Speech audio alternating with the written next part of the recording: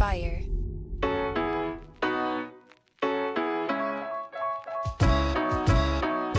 Welcome back to Started Now. I'm your host, Jeff Sarris. This is the show where I talk to entrepreneurs to reveal the unexpected paths to where they are today. Today, my guest is Jessica Yarmey.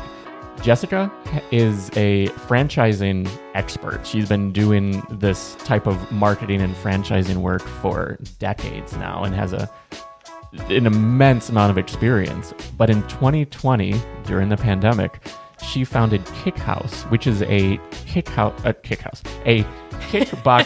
You're over there laughing at me already. I always flub something, so you gotta get your laughs in. I like laughing. I like it. But it is a kickboxing studio that is franchise-based. They started with 30 locations. They've recently been acquired now 2.5 years in by Floyd Mayweather's company, Mayweather Fitness and Boxing, I believe is the full name of the company. But this is a fascinating conversation. I know nothing about franchising. It's something I never even had considered. So I was so grateful and am so grateful that Jessica took the time to help share her experience and knowledge. So without further ado, my conversation with Jessica Yarmey.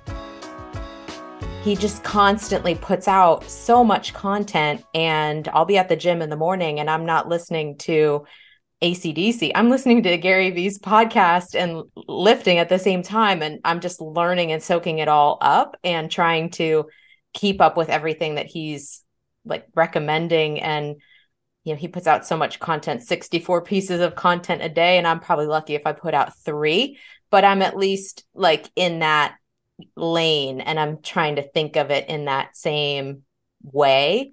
And it just gives me daily inspiration. And so to meet him face to face and just have that moment was just, my career could close tomorrow and I'll be good. Nice. Yeah, that is the thing. It's sort of how we're the sum of the people that we surround ourselves with. And interestingly, podcasts, I think, can sort of scratch that itch a little bit. Like not in the same way like spending time with people in person, but having a lot of inspirational people in our ears, I think really helps sort of set us on the right path for any given day. Like I'm right there with you. It means so much just to have someone like him, like just almost keeping me on track, even though he might not be going for that specifically. Yeah, 100%. And it almost prompts my own content, because whether it's Gary Vee's podcast or I listen to Science of Success, like I listen to your podcast now, it's like that prompts something in my mind that I'm working on in my world, which will either prompt a tweet if I can't like get a full thought around it, or it'll prompt a LinkedIn post. And then once I have the full thought around it, then I'll post to Medium. And then I'll start that cycle again. You know, I share the Medium to the Twitter, to the LinkedIn, you know, and it really, a lot of it stems from what am I listening to? And the unlock for me that I think is so important that I try to like share with as many people as I can is I believe in garbage in, garbage out, whether it's nutrition, whether it's like exercise, whether it's what's in your mind, like truly what are you putting into your ears? And if it's sad songs every day, you're going to be in a funk. If it's, you know, AC/DC, great. You're going to be in like a slay the day kind of mindset. But I don't slow down enough to read. And so for me, having like the podcasts is that moment of learning. And it is that moment of maybe it's in the background, but something is said that it unlocks that thought in my mind and it takes my thinking to that next level. Yeah. Have you always been someone going, like from a young age? I have always struggled with reading, and for a while I forced myself into it, and I forced myself to sit, and I tried to share that, like, here's all the books I read in, 2002. And I think there's that culture of like, if you want to be a great CEO, you should read 65 books a year. And it's November 10th. I have completed 0 books this year, front to back, like 0. And I think what's helped me succeed in my career is knowing how my brain works and knowing I have this level of ADD and almost allowing that to be a superpower and allowing that to be, okay, we're talking about marketing 1 second. Okay, wait, this studio has a problem. Like, jump over here, do this. Now I have to do this. Maybe I'm on a Zoom call and I'm tweeting somebody at the same time. Like, I'm constantly like multitasking and moving around. So I think so much of what schools are missing these days is teaching people how to understand their own learning style, their own thinking style, and to work within their strengths instead of trying to shoehorn yourself into something that maybe society or maybe Inc. magazine tells you that you should be doing because you want to be a founder or you want to be an amazing CEO. Yeah, like I so relate to that because I get so much done before 6 a.m., blah, blah, blah. Sort of that like cliche like approach isn't me. I've always been a night owl. And it got to the point I had to realize like, this is me. I need to lean into that and realize I get more done after 6 p.m. than most people do in a day. Kind of like that's just my version of what that means. And I think it's so important to reflect and know who we are. Was there anything that really maybe allowed you to really look internally and realize that about yourself? I think I just ended up, maybe by luck, putting myself into a career path that had a lot of tasks within it. And so any up and coming marketing career, you're working on emails 1 second, and then maybe you're in social media, then maybe you're jumping over to a website, maybe then you're writing copy, maybe then you're answering a vendor's question. Like, it's kind of organically this role that like has to jump and move. And so going into college, I was a marketing major, and then coming out, I was in those kind of roles and started to have success in those kind of like churning through in a lot of different areas, kind of functions. And the unlock for me was taking that kind of function and then putting it into a fitness space, which is what I was passionate about. So it's how my mind works, layered with what I love to do, layered with people, layered with franchising. Like, there's so many parts of my day that are difficult, but still so great that I don't hit that point of burnout really, because it's still fun at the end of the day. Like, sometimes I do need to take that step back to see the fun. You know, you get too deep into your things sometimes and you get overwhelmed, but it's not the like burnout sensation that some people would have if they're working 12-hour days. Because if you're working in something you love, make it a 14-hour day and you're still good, you know? And so I put a lot of time into my work. I put a lot of time into what I do, even for my personal brand. And I think that's the way I've been able to stay sane with it, is just by also putting myself into a career that I really love. Mm-hmm. Absolutely. Yeah. You're spending your days solving problems. And would you say a lot of them, what would you say maybe the ratio is, like difficult problems versus sort of the mundane problems? Just everything has its own sort of level to it, you know? It's so much difficult stuff. And it's almost intentional, right? Like, I try to push myself to the edges of my comfortability, and that's where the growth is. So I know I need to be there. And I want to level up, and I want to be the best CEO that I can be. So I'm constantly in those fires trying to learn and figure it out.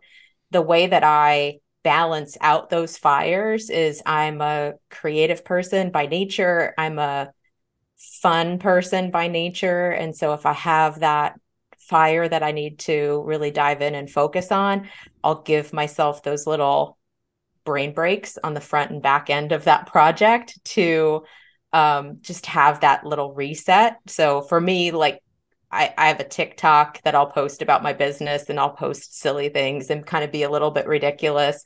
I'm on Twitter pretty heavy talking about Web3 and NFTs.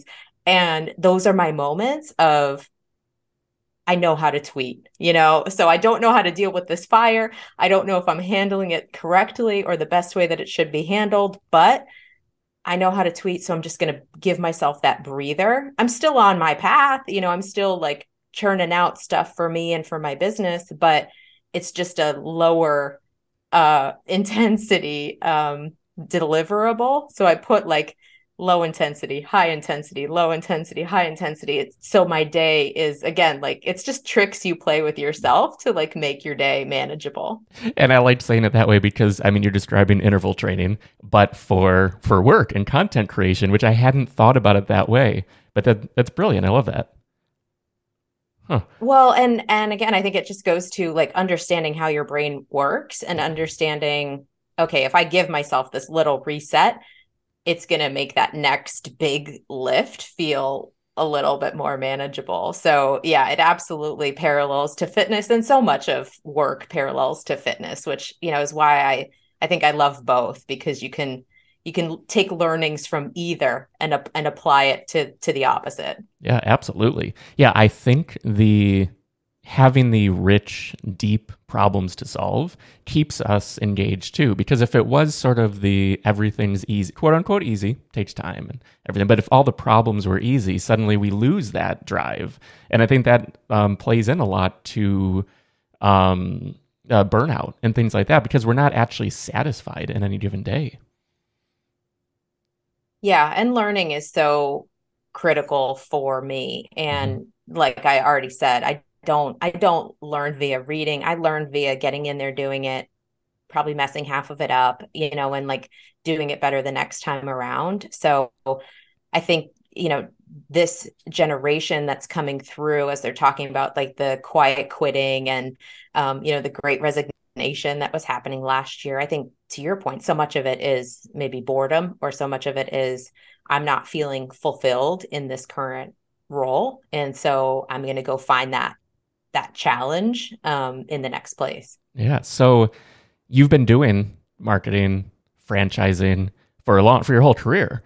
What was the point, maybe in your career or earlier, when you realized this is what I want to pursue as an entrepreneur, rather than like working in the industry? You're taking all your knowledge, all your vast experience, and applying it to something that, like, that's a big leapfrog, because it's a daunting task to jump out on our own, no matter where we're at in life. I love that question, because I never saw it coming. And as I talk to people and they're in goal setting mode and they're, mapping out their vision board or putting their 5-year plan together or setting their New Year's resolutions or whatever, I sometimes tell people, like, leave room for that thing that you don't expect. You don't see it coming, but when it hits your desk, when it hits your phone, when it hits your world, you can be like, oh, heck yeah, that's the right thing to do. And I think there's so many of us that get stuck in these linear career paths. We get stuck in this linear thinking. We get stuck in maybe what is society telling me the next step is? The next step is to get married, and then I have a kid, and then I have another kid, and there's so many different ways you can slice life, and you can slice your career, and don't dial in your goals so specifically that you might oversee something that's like that no-brainer perfect next step for you, but you'd never really thought about it. And that's truly what took me into entrepreneurship. It was the beginning of the pandemic, and I was in a CMO role, working in boutique fitness. And the pandemic, to me, was just a seismic shift in the environment. And there was a lot of headlines that was like, when are things going to return to normal? And I really, from the beginning, saw it as, like, especially in fitness, like, this is a shift. There's not going to be a return to normal. And so as things move around, there's going to be opportunity. I don't know what it's going to be, but there's going to be an opportunity. There's going to be like a club closing near my house that I, like there's going to be something that like happens that I have to like be ready to jump on. And KickHouse really became that opportunity that I never saw coming. But as soon as it hit my world, I was like, absolutely, we're doing this. No looking back, no fear, and let's go. Yeah. So how did it hit your world?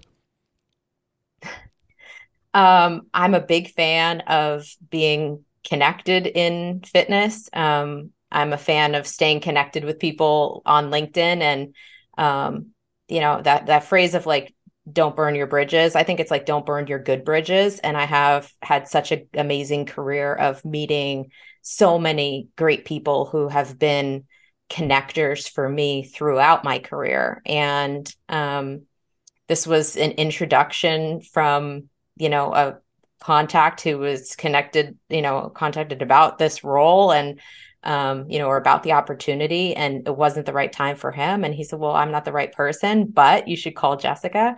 And that's really how it started. And like many things, once it starts, it like sometimes can happen really fast and you blink and you're like, wait, I'm founding a company. What's what's exactly happening? How did we get to this moment? But again, there wasn't that big decision moment. It was clear as day. Like, this is absolutely what I should be doing in this moment. This is the challenge that I was looking for. This is what I'm ready for. And, people are saying like, oh, wasn't it risky to start a fitness concept during a pandemic? And my thought is always, sure, there's risk, but there's risk to just sit in my old role and play it safe also. You kind of have that opportunity cost of like, what am I missing out on if I just sit still and play it safe? Yeah, that agility is vital. Being able to recognize it and then run with it, because it's so easy. You could have seen it and been like, oh, that's something that sounds good. We'll talk later. We'll push it off. And then opportunities dry up, like time, like windows. We talked a little about NFTs. Like, that's a different market now. It's a different window of time. And having having looked internally and realizing like, no, this is who I am, how I operate, and then applying that to different opportunities and ones that fit, trying it out, experimenting it's just so important. So yeah, and I know there's a lot of people that are dealing with layoffs now, mm-hmm. and I think the point that you just made is exactly how you navigate a layoff. You stay agile, you contact as many people as you can about what you're trying to do. And you keep that open mind of like, what does somebody have on their desk as an opportunity that you might have never considered, but it got to you because you made that call of like, hey, I just got laid off. I'm looking for my next step. You know me, you've worked with me before. Anything, keep your eyes and ears open.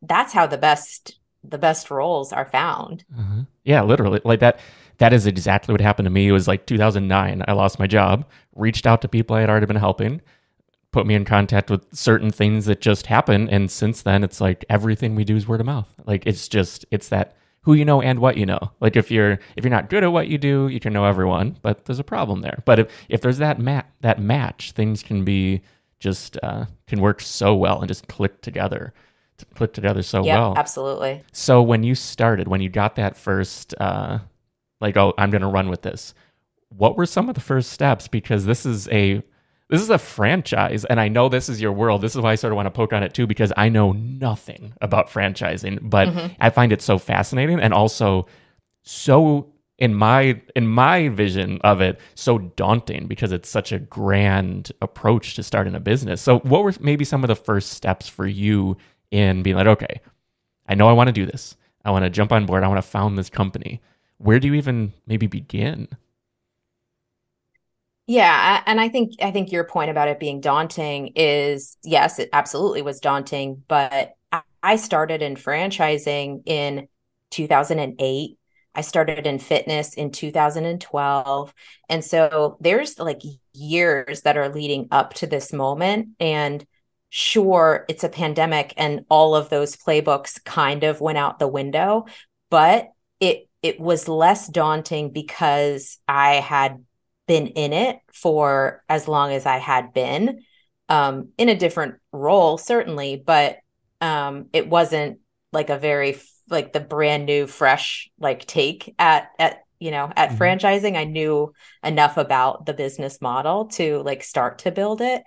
I was lucky to have a business partner who has superpowers in legal, finance, contract negotiation. And so a lot of the franchise formation really starts on the legal side, and it starts on creating your FDD and putting together like massive legal documents. And he really took that and owned that piece, thank goodness, because to me, like paperwork is daunting and reading is daunting, like we already talked about. So for me, my first steps were like sitting in my superpowers, which are like, what are we going to call this thing?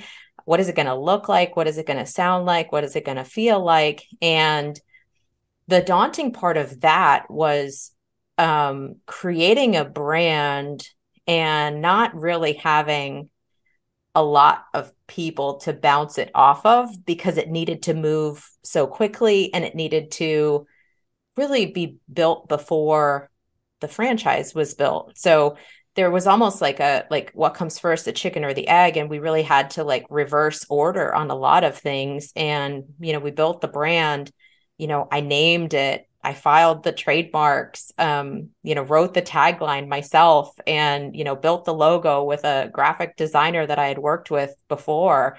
And all of this is being done. And I definitely had those moments of looking at it and saying like, okay, I like this, but are other people going to like it? And the proudest thing for me is just to sit here today, 2.5 years into it, and realize how many people do like it, and not just like it, but they really love it. And they've taken it and made it their own, and they've put their own fingerprints onto the brand, and they've really like embraced it and made it into so much bigger of a thing than I could have on my own. And I think that's a lesson that I learned in brand building. I almost left I left a lot of space in the brand almost by accident, because I had to, because I didn't have time. And so there's a lot of like white space to it. And I think that's really what helped people connect to it, is they could almost just like see it as something that like they could fit into in a way. When you and say I know that's that, odd to think about, but oh no, when you say that though, what do you mean sort of about leaving white space within a brand? I think some brands, if you look at mature brands, they're doing so many things. There's like so many different icons, and there's so many different words and taglines, and every single bit of it is so full. And you walk into like a yogurt shop, and there's like colored tiles, and then there's like graphics above the tiles, and everything's like so intentionally busy to give you this like energy and positivity about the place. And we really had to, like, again, almost by necessity, like leave a lot of space, physical space, leave a lot of things, like there's just a lot of room for the brand to breathe. Even on social media, it's like the way that we show our brand visually, it has a lot of breathing room. And I think what that does is it allows somebody who is, maybe not feeling 100% comfortable like starting their fitness journey, but like they walk into this place and they're like, okay, you know what, like that's not scary, like it's fine. And it's worked out really well from a standpoint of like people have just like taken the brand and like made it theirs, which again, I wish I like intentionally did. I really unintentionally did it, but it had that amazing like outcome, which, again, I'm it's the most proud that I have about starting the whole thing, is like how people have connected to it. And the community and the culture that like surrounds the brand today, that I really like couldn't have ever like dreamt up in July of 2020. Yeah. So what are some of the things about the culture and like the community that have surprised you? I am very much a control freak by nature, perfectionist, and I'm a doer on my own. And obviously, starting a business from scratch, there's so much that's daunting, and there's just so many things to do. And very early on, again, probably by lesson learned by mistake, I just learned that I couldn't get it all done myself, and I had to tag in people, and I had to ask for help, and I had to involve people in the building of it.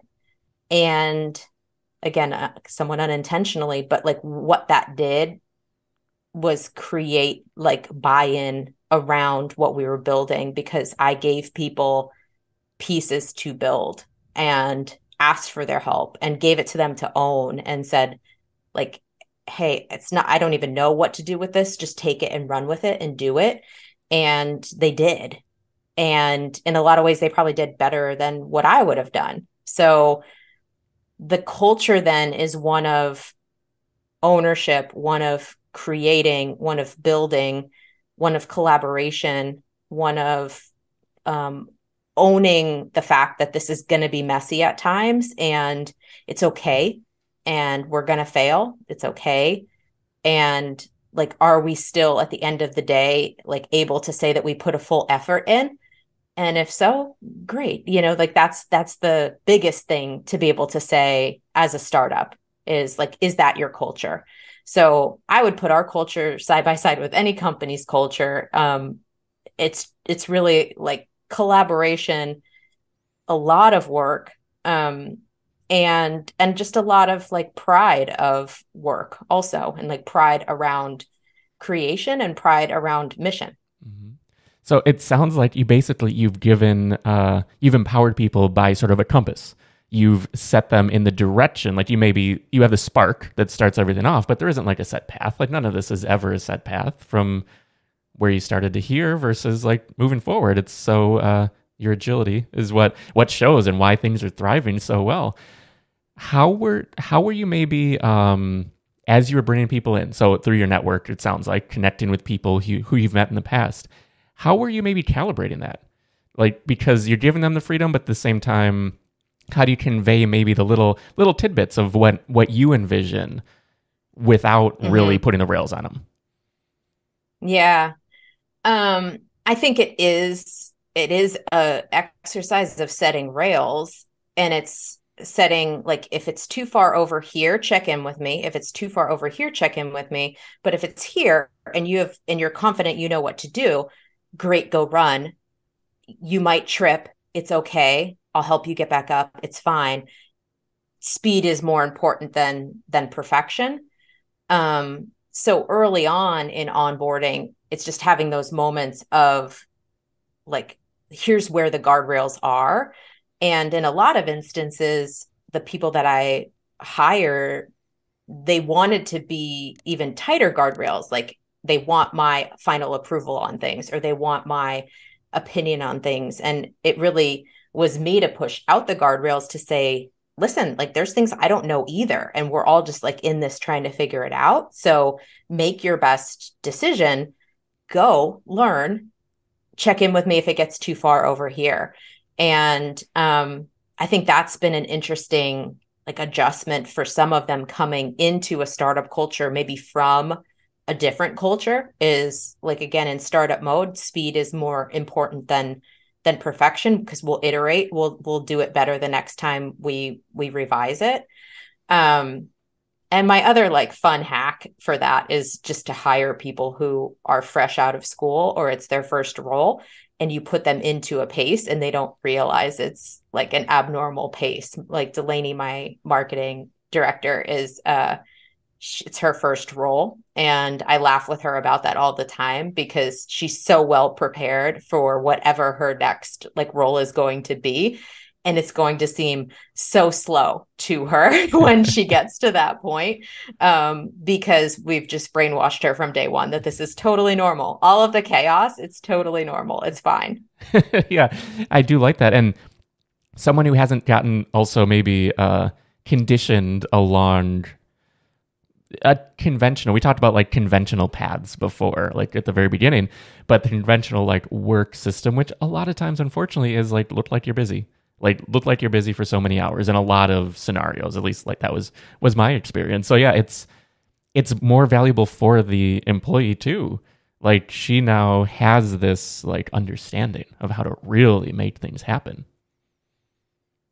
Yeah, and everyone's working way above their titles. Everyone's working way outside of exactly what their roles and responsibilities are supposed to be, because it's all toward like what's the end all be all goal.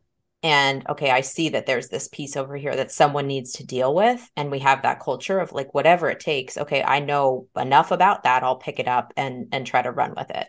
Yeah, for sure. So starting a franchise, are you starting with a single sort of proof of concept?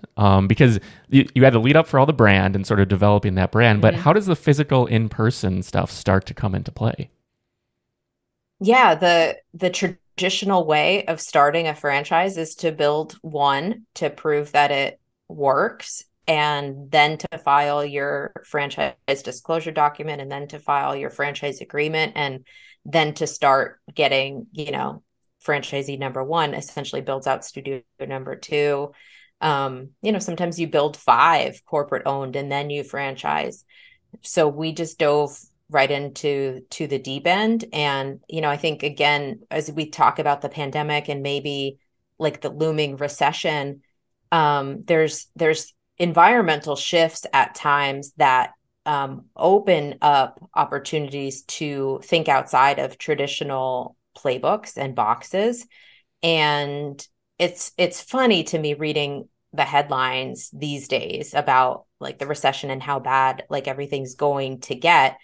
And like my entrepreneur brain is just going and seeing the exact same moment that I saw really in July of 2020, where, listen, we could get this done. It's not going to be the traditional way, but like we can do it.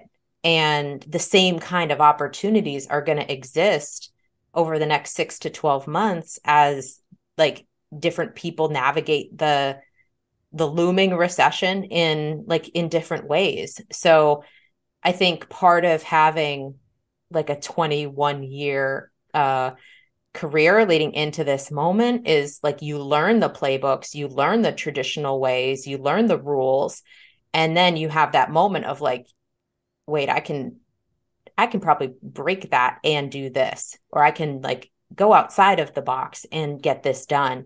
And that's really like how we grew, was just to grow totally differently than a traditional franchise would grow.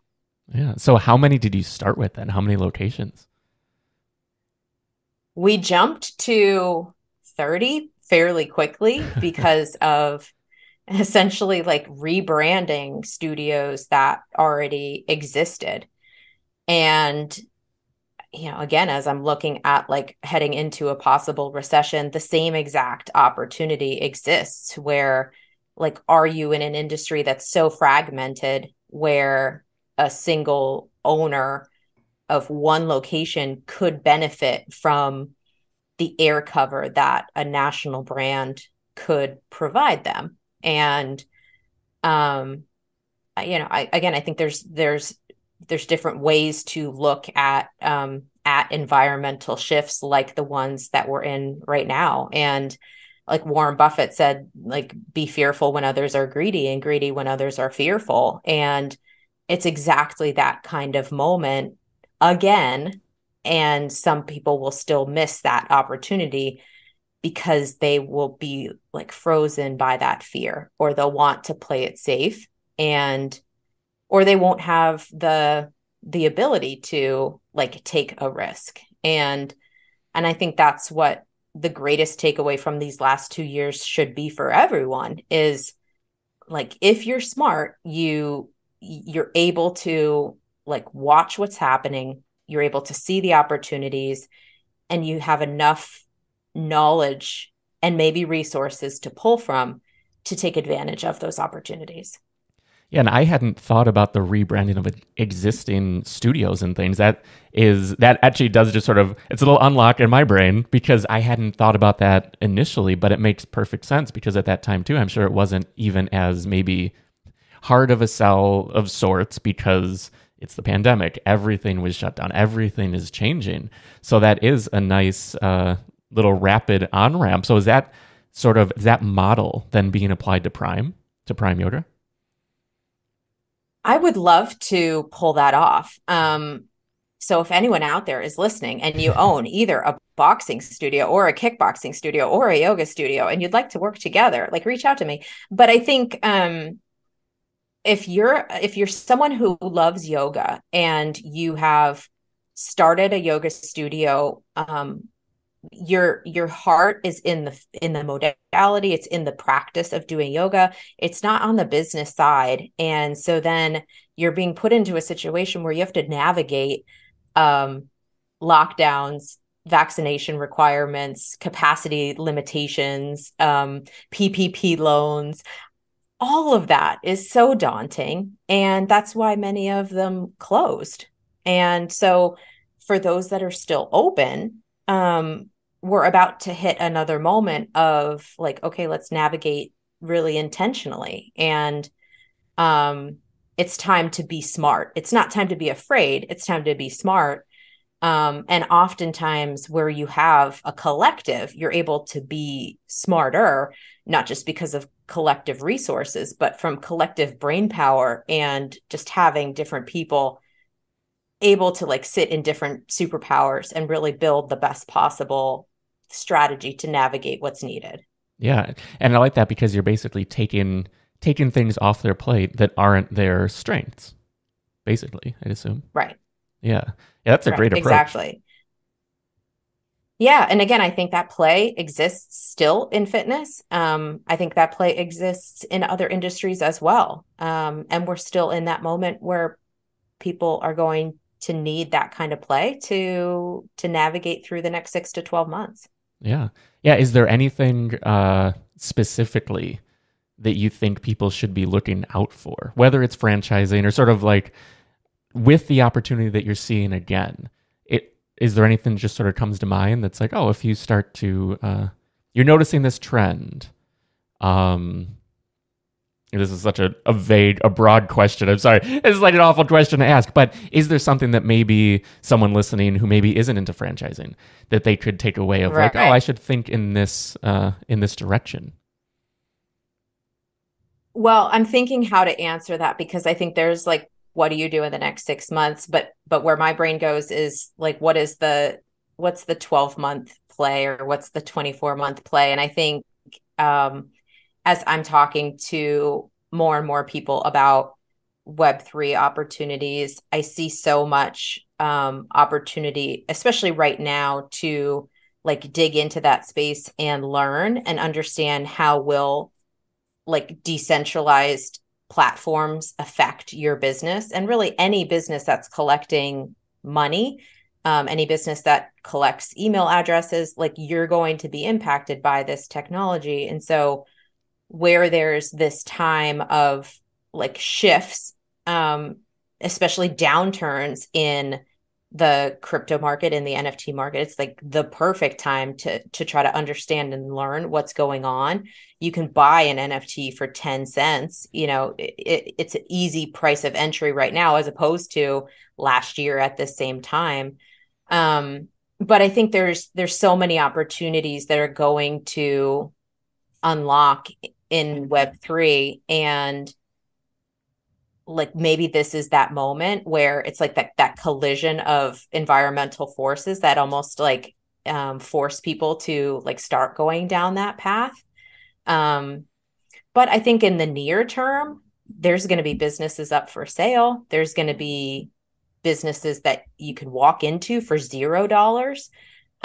There's going to be so many opportunities in the brick and mortar space because there are today. So why wouldn't there be 2 months from now when maybe the recession is more like clear cut that we're actually in this recession? But I think what's what's interesting is you have to consume from a variety of sources. You have to consume like, what is the news telling you? You have to consume like what's happening at my Target. And what's happening at my Target right now is like they're just stacking up flat screens for Black Friday. So like I'm going to be watching what's happening on Black Friday. How does Black Friday spend compare to last year? How does it compare to 2020 when we were first year of the pandemic? And understand like, are consumers really feeling that pinch that the headlines say they are? Or is it really, there's like leading indicators and lagging indicators. And to me, maybe like flat screen purchases are a leading indicator that like, we're going to be okay. We're all going to make it. Yeah. Excuse me. In the Web3 sort of terms, it's perfect. Yeah, exactly. What does your media consumption look like then? Because I really like that, looking at your local target, like localizing how you're looking at the economy and where people are moving. What does your maybe broad intake of that kind of information look like?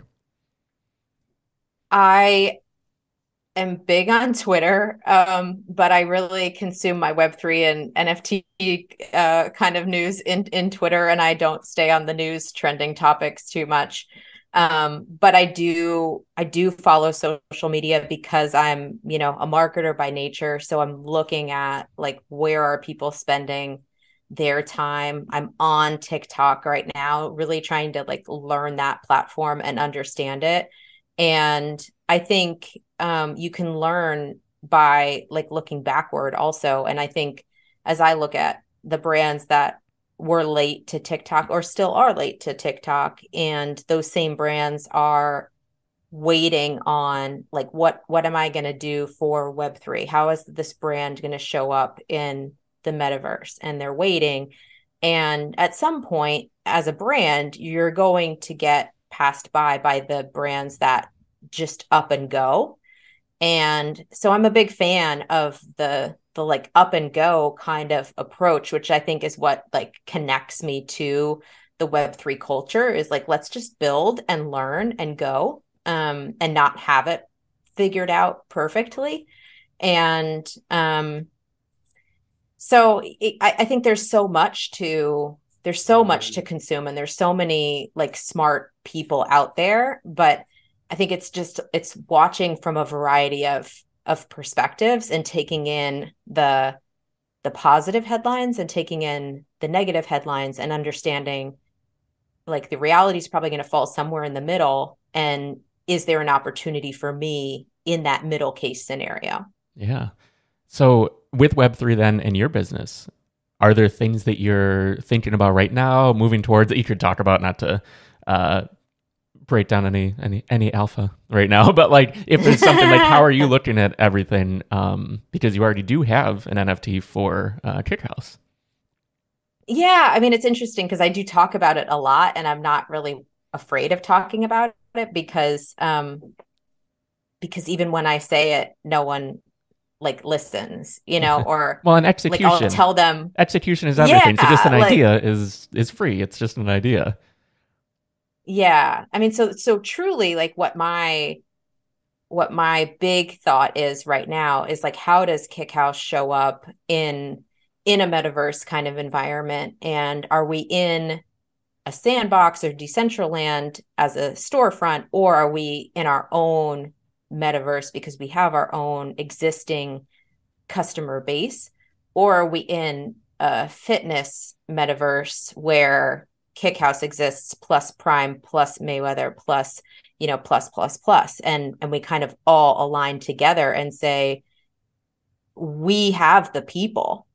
Web3 right now doesn't have the people. So if we aligned and joined forces and said, let's put our communities into the same metaverse environment, that's a real opportunity.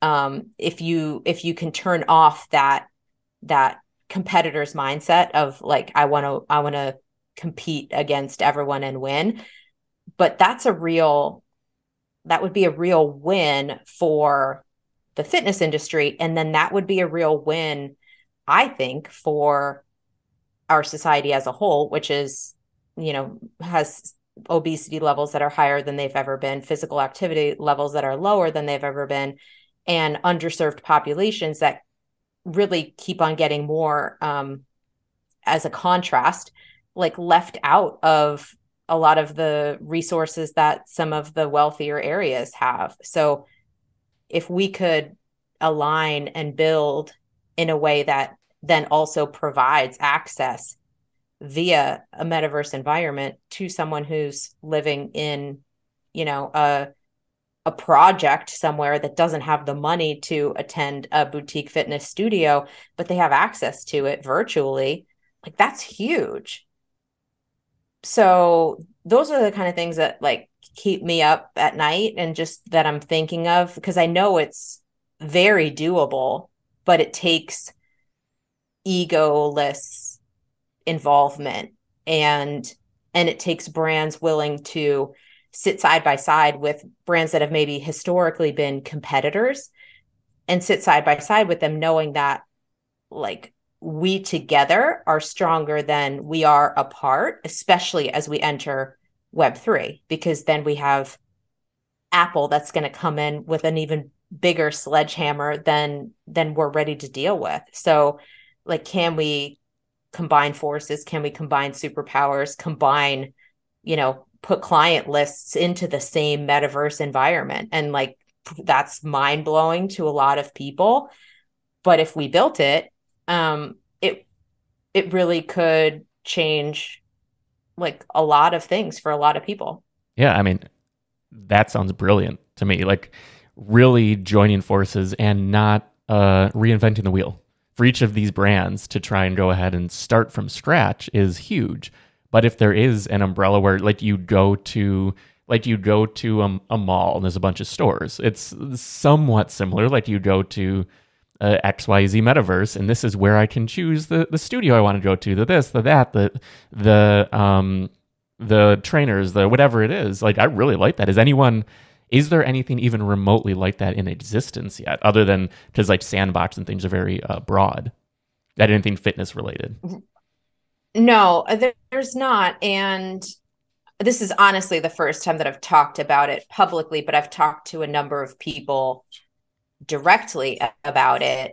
And I know that we could do it. It would just take a few early movers who have that egoless approach and have that, that can see it as a bigger picture and not see it as a competitive space. Like take the same content you have on YouTube basically, and let's build it into like a metaverse kind of structure as a starting point. Like, let's just start there and make it accessible to people. Because in fitness, we talk about reaching the 81% of Americans who don't work out at all, but we see it as they must come to us. And I think where I'm trying to get people to like move to mentally is, let's go to them. They're on their couch. They're in front of their TV. They're in front of their computer. Let's just start there. And the big step is, okay, they get comfortable with it online in the metaverse. And then they walk into the studio and it kind of feels like home because they've kind of been there, but just virtually. It's there. It's like very possible. And it's very much something that could help someone make that positive change that they really like have been struggling to make in their world. Yeah, absolutely. And it bolts into sort of the fitness world where it's at now perfectly, because it's almost like Peloton. Like you have your trainers and things that you would choose. From what I gather, I've never used it, but like you sort of pick the people you want to do. You want to do the different courses and whatnot. But it then can be the other direction where you don't need the expensive bike. You don't need maybe the same level of equipment, but then that can funnel you into, oh, I'd love to go there Tuesday this week. Rest of the week I'm doing this. But being able to go somewhere, that's a huge like unlock. There's something really special right there. Yeah. And the reality is it's not about the workout that makes people not go. It's the fear, and it's the what ifs, and it's the intimidation, and it's the I won't fit in and I don't know what to expect. And will I look silly? Will I look dumb? No one wants to look dumb. No one wants to feel silly. And so even if it's like simply come in, look at it, watch one of those. You don't even have to do the workout. Like just watch so that you understand, like, here's generally what happens. And oh, by the way, it's a friendly face on the screen. And oh, by the way, like, here's what you're going to see when you walk into the building. And can we take that first step of fear out of the equation? Because once they're in the four walls, whether it's at KickHouse or anywhere else, once they're in the four walls, like, all of fitness has that goal of like, we've got you from there. And we need more people to make that first step. Yeah. Yeah. I really like it. We're coming up almost on time. So I want to talk about the Mayweather acquisition because I think that's super fascinating.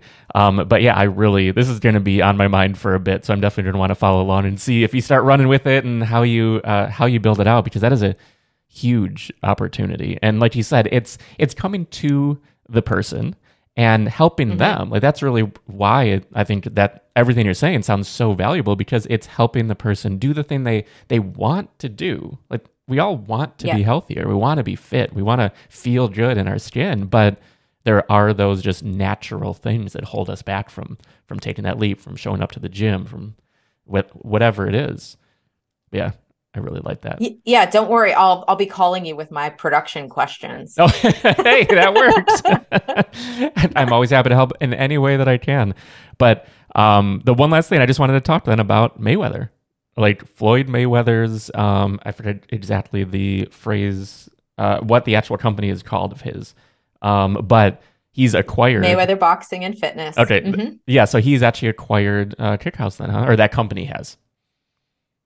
Yeah, so we've combined resources, we've merged together, and it's a fascinating partnership because I talked a lot about superpowers already. Like everything that they're really good at and superpowered at is things that we weren't good at, and vice versa. And so it's been an interesting, like, collision of strengths, if you will, to like navigate that like merger and put people in places where they can really thrive and leverage people resources, time resources, et cetera, that we never had access to as KickHouse. So I think it's really exciting for like to think about the next even 6 months together. Since we've been merged, we've signed a number of new franchise agreements already, simply on the like announcement. So I think there's nothing but like upside to come, and it's not going to take 24 months to see that upside. It's going to take 3 months, and it's going to be like in front of people's faces, like, wow, look at that now. Yeah. So it's really exciting, and it's more learning for me, more challenges for me, but I'm ready for it. Yeah. I mean, it sounds amazing. Just it'll open up so much. And was that something you pursued? Did they come to you? How does that sort of come about? Yeah, a little bit of both. I mean, we were pursuing funding really for our business just to help get to the next level, and really help navigate, a pandemic that dragged on a whole lot longer than anybody would have anticipated. In franchising, it really is, you're kind of seen as proven when you hit 50 locations, and we were having trouble getting to that like quantity of studios, and it was just slow to grow during the pandemic. And so overnight with that deal signed, we just grew from 30 studios to almost 100. Wow. So I think those are the kind of things that people should start to look for as this like recession moment is going on. Like, are there organizations that you could partner with, collaborate with, that there's going to be mutual benefit? There's gain on both sides, because you're probably both feeling pain individually.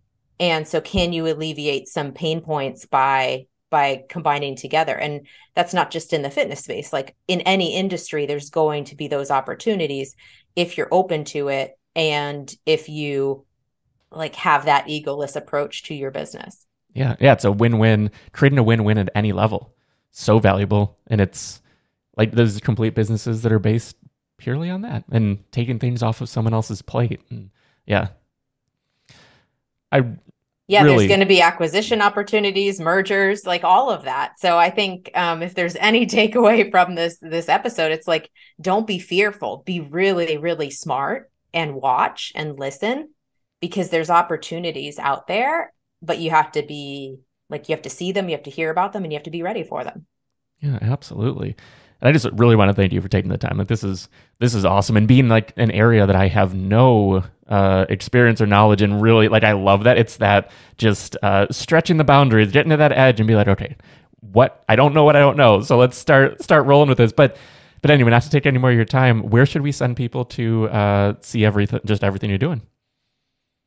You can learn more about KickHouse at thekickhouse.com, or all of our social is either at KickHouse or at the KickHouse. And then my social is always at Jessica Yarmey. I want to thank Jessica for joining me on this episode. Be sure to check everything out that she's up to. She is prolific on social media. She's built the platform. We really didn't even talk about content creation, which was something I had planned on talking about more, but there was just way too much to talk about in this convo. But be sure to check out KickHouse and Jessica Yarmey all over the socials. But yeah, you enjoy it over there too. And you're always laughing at me, I swear. You give me a lot to laugh at. Okay, good. No, I'm in glad. a good way.